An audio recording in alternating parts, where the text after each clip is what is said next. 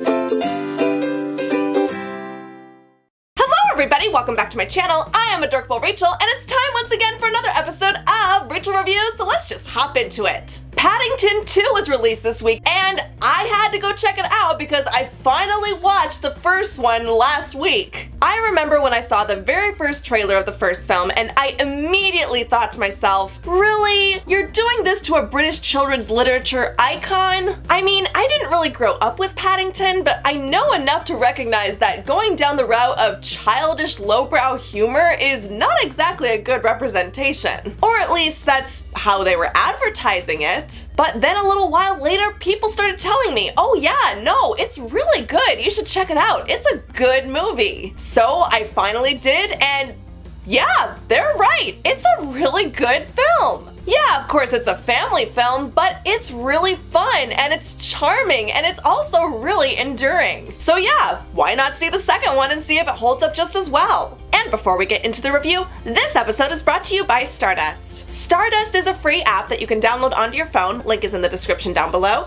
and it's the easiest way to post reactions to movies and TV shows and trailers on social media. Whenever I go see a new movie, I always post my immediate reaction on this app, so that's the best way to see my first thoughts on the film before I even review it. And it's not just new stuff, because there are literally thousands of things that you can react to on this app. And if you download the app, you can post your own reactions, watch other reactors, and if you tag me in one of your reactions, you might get a chance to appear in my next video. Now let's talk about Paddington. In the new film, Paddington, having settled in with the Brown family in London, wants to buy a rare pop-up book about London for his Aunt Lucy for her 100th birthday. And this book is really important to Paddington because if it weren't for his Aunt Lucy, he would have never made it to London in the first place. But when the book is stolen by an actor/thief, played by Hugh Grant, Paddington is ultimately framed when police catch him at the scene of the crime. So poor Paddington is sent to jail, and it's up to the Brown family to prove his innocence, all while Paddington is adjusting to life on the inside. I think one of my favorite things about this film, besides the fact that it completely holds up after watching the first one, is that it's not a blatant repeat at all of the first movie. It feels like a continuation for these characters. There are some things that show up again, and there are some minor characters from the last film that make quick appearances, but other than that, it's a very original film, and it stands on its own insanely well. And in a lot of ways, it's actually probably better than the first one. Since it's a couple years later, there's a lot of characters, particularly the Brown family, that show a lot of signs of change and growth. Some of the changes might feel a little out of nowhere and kind of goofy, but you know, this movie does kind of live in its own little world, and it's allowed to be goofy sometimes, so they don't really feel that out of place. I mean, for goodness sake, these are live action movies that seem to be okay with the fact that there's a bear just walking around and talking to everybody. No one questions how this is possible. Also, a lot of that stuff that feels out of nowhere, well, actually, they do come back later in the film, so you can't say that it doesn't come full circle. Paddington himself is, of course, a CGI bear, and as we all know, lead characters that are CGI in live action films do kind of tend to get a really bad rap. But the thing is, even though you're aware that it's a CGI bear, Ben Winshaw's performance of Paddington is still just so full of the greatest heart and charm and passion and positivity, and you just believe that he is alive and real. And it just warms your heart so much because he is so humble and sees the good in everyone, and he's just impossible to hate. He may not look real 100% of the time, but he sure feels real. And Paddington is a really clumsy character and gets into a lot of mishaps, which somehow works in a creatively humorous way, and you just really feel bad for him whenever he gets into trouble. Hugh Grant as the villain is absolutely phenomenal. Just like Nicole Kidman in the first film, he is just the right kind of evil for this environment. He's got motivations and a master plan, but he's also kind of subtle in his maniacal performance. And he's not like over the top like so many villains in these kind of films. And don't get me wrong, villains who chew up the scenery every once in a while in a movie can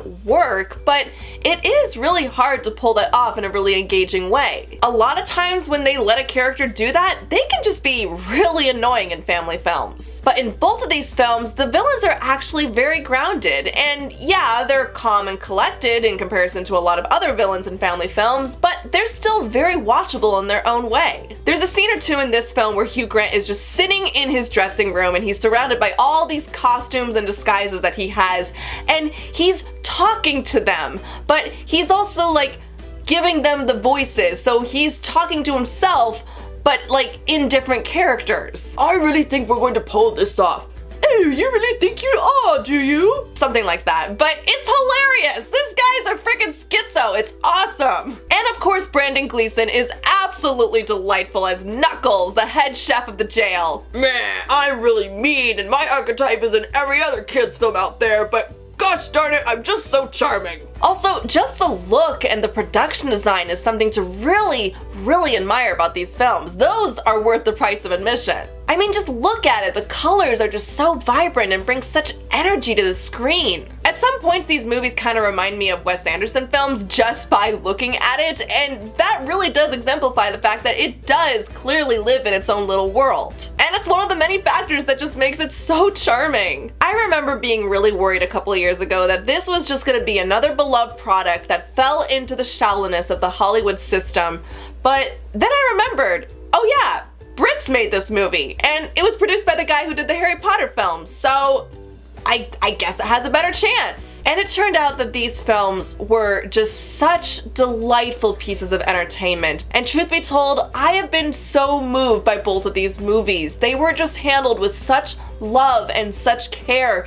And director Paul King clearly had great respect for the original source material. He knew how to bring Paddington to the screen and how to make him live and breathe in our imaginations. And he did it in a way that didn't make it feel degrading. It really felt like they wanted to tell some really fun stories. They didn't want to just make money, they actually wanted to put smiles on our faces and to make us feel better for having watched them. And one of the biggest surprises about this film in particular is that there's actually a couple of moments that might make you tear up a little bit. I was shocked! There was actually some moments that really make you feel so bad and worried for these characters, and you just want to love them even more. This is a film that was released in January, right? If you love the first film, then you are definitely gonna love this one. It's light, it's colorful, it's sweet, it's super engaging, and just like the last one, it is also just so enduring. But not in a super kinda icky, corny way. You watch these movies and you want to let them get inside your heart. You want to feel good watching them. Yes, it's definitely a family film, but it's one that so many adults can find a lot of redeeming factors in. There needs to be more movies like this, and there especially needs to be more family films like this. Whether or not you have kids, I highly recommend this movie, and I would go check out the first one as well if you haven't. And who knows, maybe this means we're opening more doors for more family films that are based on classic children's literature, but it'll actually be treated with dignity and have so much charm and be so engaging. Come on in! We've got the garden. Help yourself to anything. This is only the beginning.